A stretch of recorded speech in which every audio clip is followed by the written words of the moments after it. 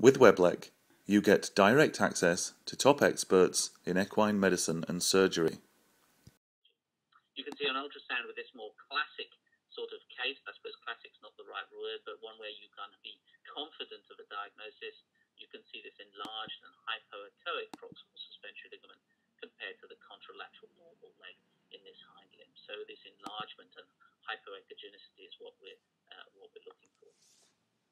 Now, to go on to the real subject of this lecture is to talk about treatment choices or management of the condition. I have this sort of overall view in my mind when presented with a case where I'm confident we have abnormalities involving the proximal suspensory ligament rather than the with this procedure up to many, many months after surgery, however, only in a couple of horses. So I think the risk is low.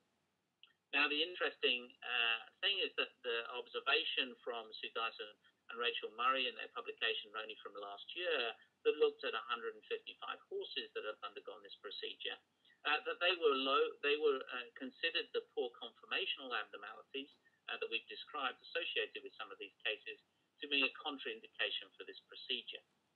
Now, they quote a prognosis for the animals with proximal suspensory desmitis with normal conformation of 78%, which is very good.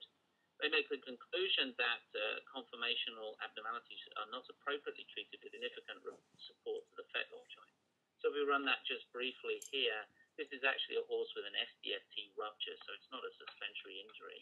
But you can see the overextension of the fetlock joint when this horse was first admitted. This is not one of my bandages.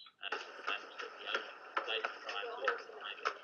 In contrast, this is the video after placing the boot about 30 minutes later, and you can see how the fetlock extension is much reduced.